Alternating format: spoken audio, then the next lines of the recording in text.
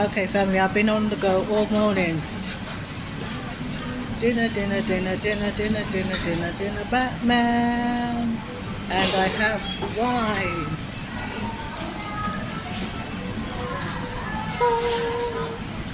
Anyhow, that was so silly. Alright, so we got some stuff to talk about, ain't we? Don't we have a lot of stuff to talk about? Man, what we got to talk about? Hold on, wait.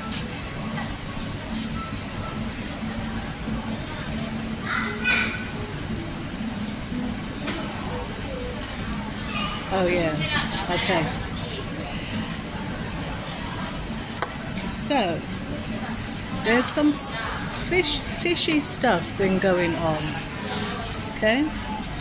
That there are some people who are saying this whole thing with President Trump and the assassination attempt and attack is a distraction, okay? Now, you'll have to bear with me because you probably reached that conclusion already, okay? But what is it that we're being distracted from? Well, apparently there has been warships floated, thank you, floated near the coast. No, hold on, I'll get this right. There has been Chinese warships floating nearby US warships. Now you might say, oh, well, what the hell are the Chinese doing? What it is that US warships and surveillance marine vehicles have been in Asia here near the coast of China, and they're actually, the US ships were on the perimeter of or very near Chinese territory, okay? And that when those, if you can imagine it, let's do it with the salt and pepper, okay? Let's use the salt and pepper example. US warships, Chinese warships. The Chinese warships was in Chinese territory, and this is what US warships did, okay?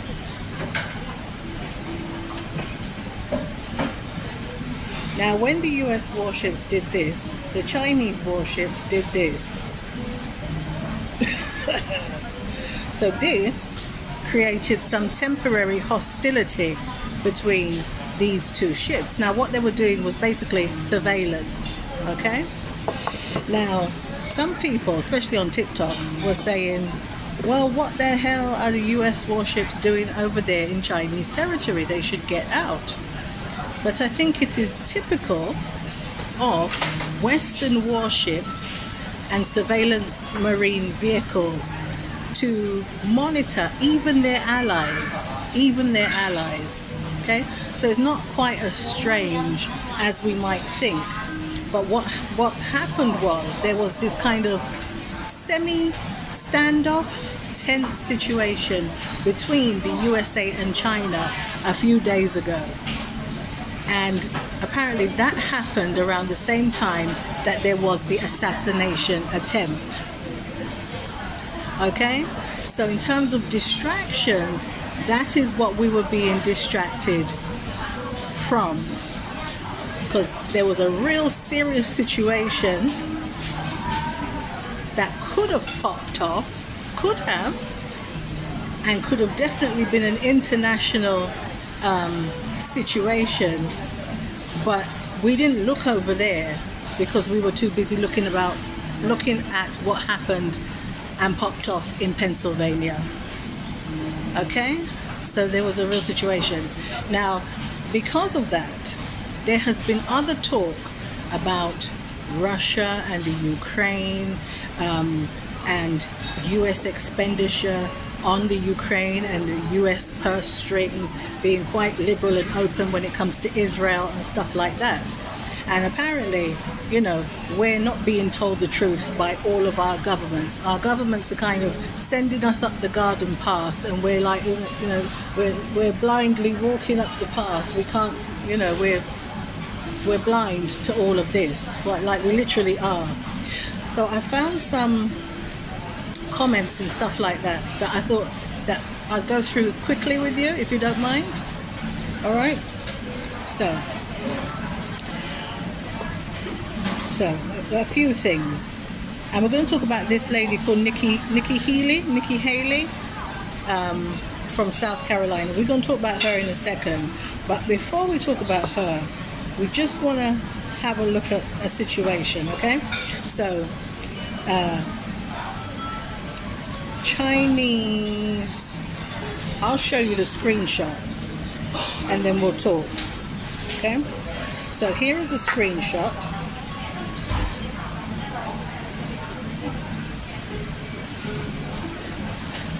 from TikTok, and it says Chinese fighter jet flies in front of US military plane. So this is another. So we talked about sea, now this is air. Okay, so surveillance on land, sea and air. Okay, under the sea, on land and via air. All bases are covered when it comes to these peoples and the government. Okay, so a Chinese fighter jet flew in front of the US military plane. Okay, flew in front of it, and then somebody said, who are we surveilling? And then somebody else said, everyone. Okay, so the USA is really looking at everyone. So it's kind of like there's this paranoia or this need to know what everybody is doing, even the allies. Okay, and then somebody said here that every country has a right to gather intelligence on each other. China does it to us and we do it to them. And I think you're right. Yeah. You sure damn Skippy are right. And I know this because I go to China often.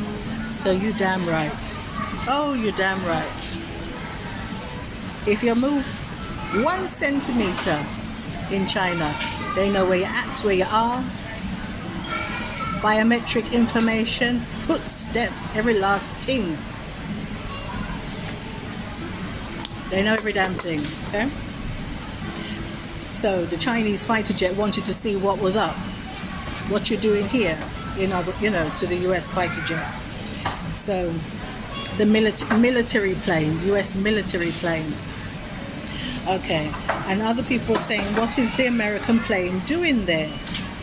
And who are we surveilling? Okay. And then someone else said, I don't believe whatever US media says. So there's this growing distrust in our governments. I mean, we Brits stopped believing the UK government years ago. After Thatcher, Botha and Gorbachev and Reagan, that's it basically.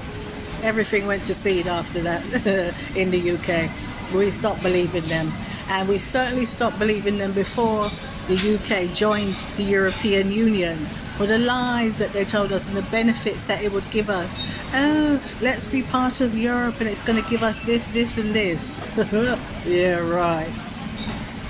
Less jobs, less housing, higher costs, food and utilities, energy bills up the what's it majig, homelessness expanded, terrible education system, teachers pissed off, having to ship them in from South Africa and Australia and New Zealand, and them not even wanting to bloody well teach our badass UK kids. Anywho, everything went to shit. So anyway, we don't believe what the government says in general. Okay. Okay, so there's that. Okay. Now, it does say that the Pentagon reacted to this Chinese threat. Okay? Which, in fact, can you call it a Chinese threat if you're near their territory and you're in their territory? Can you really legit call it a Chinese threat? Well, you can if you usually do that, and then all of a sudden they take umbrage with it. Do you know what I mean? It's a bit like if you go to your friend's house and you go every Friday at 6:30. Okay? And then one Friday you go there and your friend's all hostile, opening the door. What do you want? What are you doing here? Then you'd be like, whoa, excuse me? I usually come here. Aren't I always here? But then your friend is being hostile towards you. So has something changed in this kind of mutually agreed surveillance thing that China and the US have been doing? Has something changed? And if so, what is it? Because we want to know. Don't we? Okay? We want to know if we've pissed off the dragon, and likewise,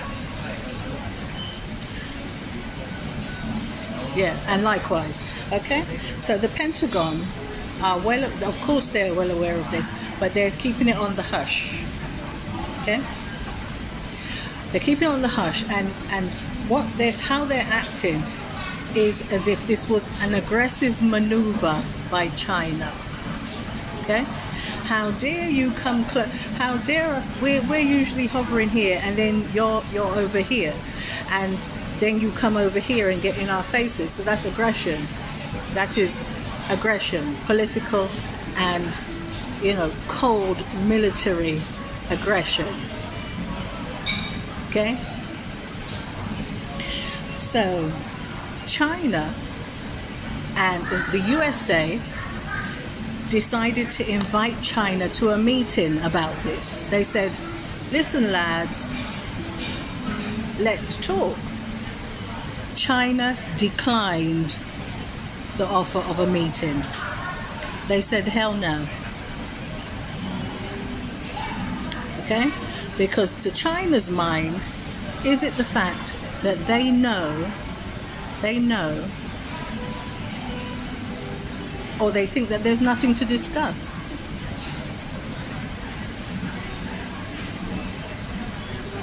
It's a bit like if when you were little and you did something and your parents were upset with you, and you said, well, can we talk about this? And they say, no, what is there to talk about? That's how China has been with the USA. Okay? So Janice Freya on the Today Show, she has talked about this, okay? Because as far as they're concerned, but you see, isn't this what diplomacy is all about? At least the US went to China and said, let's talk about this. Okay? As I said, something's happened.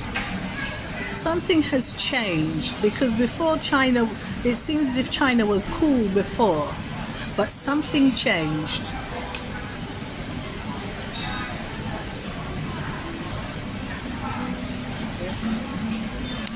Okay. Now, added to that, there has been this kind of new rhetoric put out, or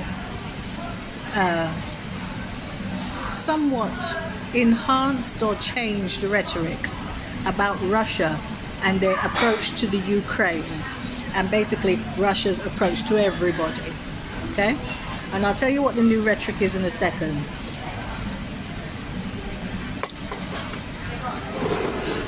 Our governments want us to believe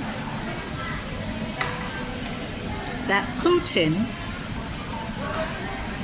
in Russia that his approach is to initially seek diplomatic solutions before he seeks military recourse. Now that sounds really strange to us in Europe, right?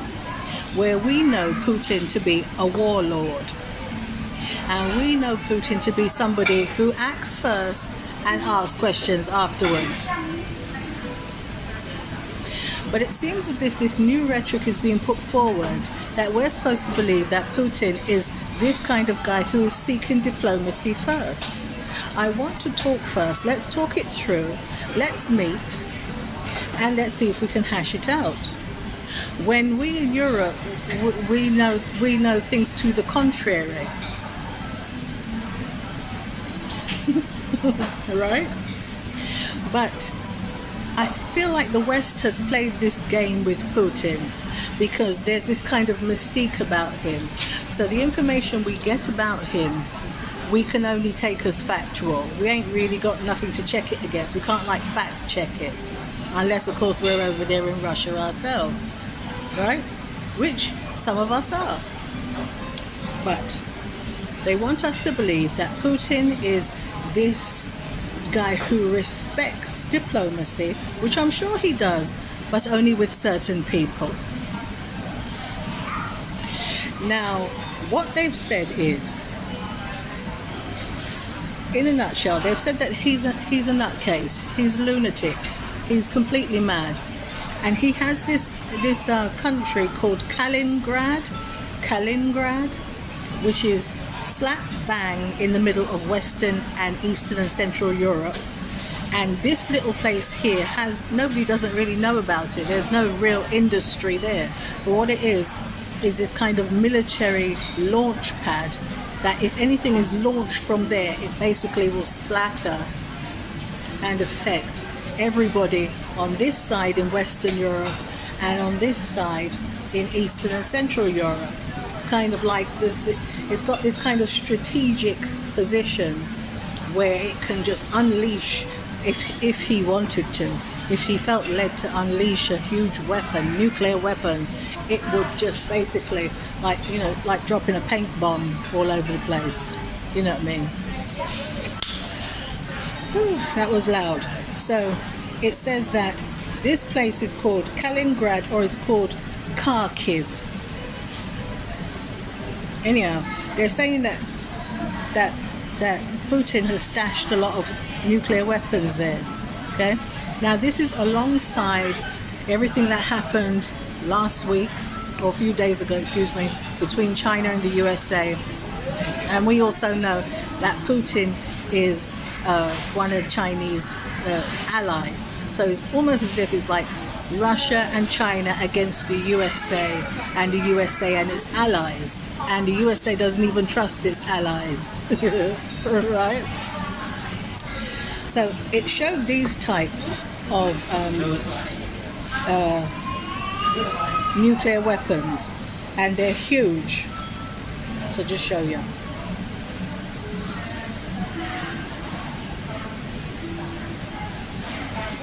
And they did like this thing where they have tested these already in Ukraine. Now apparently when one of these are dropped from a plane, family, it has the effect of causing would you call it collateral damage? Like it wouldn't do any damage to any of the Russian warships, or it can be released from far away and cause damage over here, and people here would not be affected. Okay, so because apparently there's always some kind of what do you call it?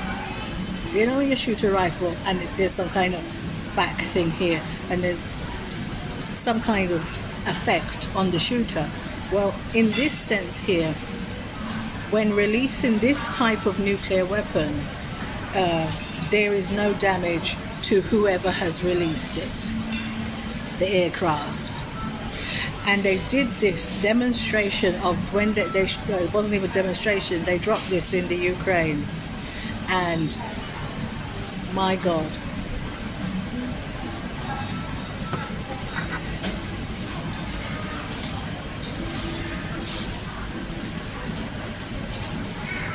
So what they're saying is that this guy called Putin, even though he's playing Mr. Nice Guy and he's open to diplomatic talks, he really is getting everything ready on this little place here called Kaliningrad, or whatever it's called, or Kharkiv, or whatever it's called. He's stashing his stuff there so that if he feels sufficiently cheesed off with the USA and everybody else, including us Brits, then he will start to unleash from that piece of land, which cannot be penetrated by any other place in the, no bloody tourism there. There's no airplanes going there apart from the Russian planes. But it's like Russian territory off mainland Russia. hold on. This is getting long. Okay. They call it the Massive Fab 3000.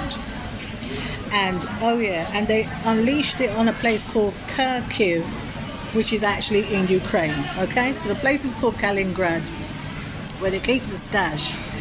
But they unleashed it on this place called Kharkiv in the Ukraine. And this is just a picture of what it looked like the aerial view of when they dropped this nuclear weapon, or whatever it is.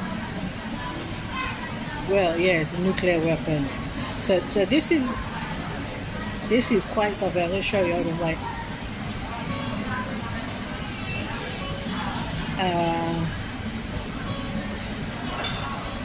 Okay, here.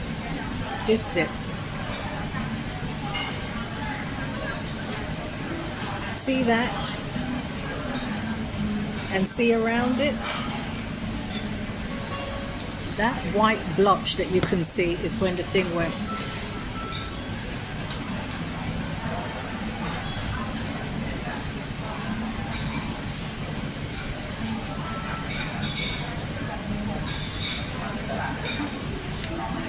And the devastation was immense.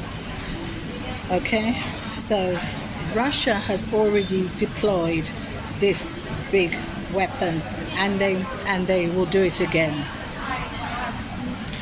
Here is a picture of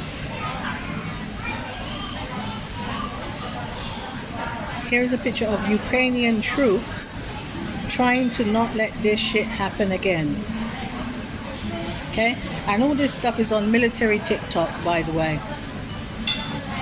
Okay, so you can see Russian, or you can see Ukrainian troops here, I believe.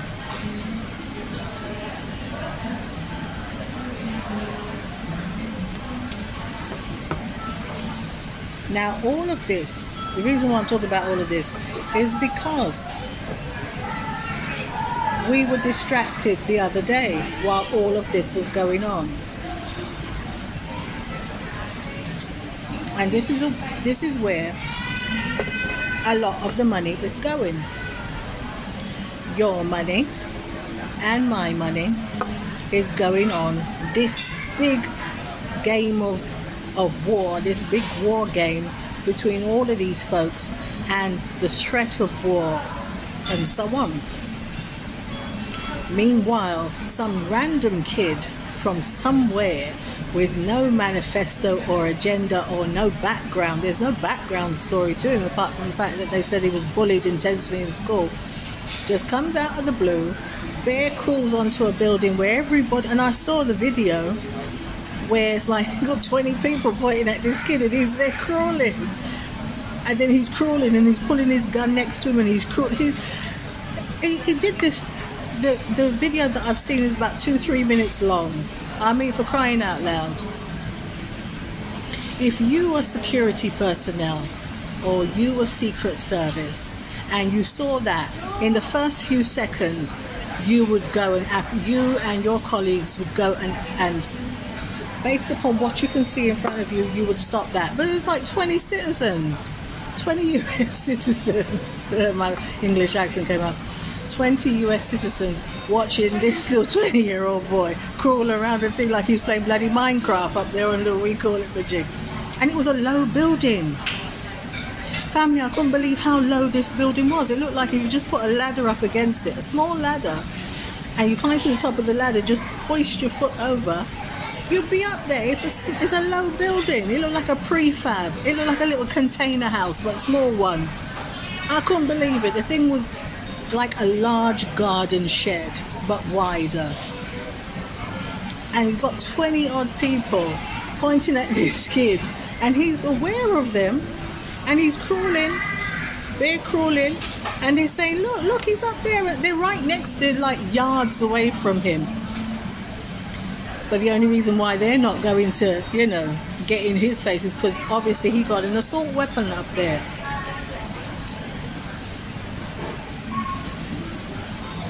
So what on earth happened in those few minutes? What was, you know, what was in the earpieces of these people? So can we say this was staged, but right now it's open as to whether it was staged by the Republicans or the Democrats, because all of them jointly have arguably something to, you know, they're all protecting, what would you call it, protecting US security by keeping us bloody ignorant of what actually was about to pop off in the we call it the Chinese oceans with the US fighter jet, because you know that would have just been the start of it. And also the reason why the Chinese military jet flew in front of the US jet, knowing that the US jet always does this kind of surveillance thing. So what was different then? What happened? It's a bit of a weird one, right? Anyhow, this has been a bit of a mixed bag video, but it's about what they were distracting us from. Ashe, bless. I'll soon come back in a minute.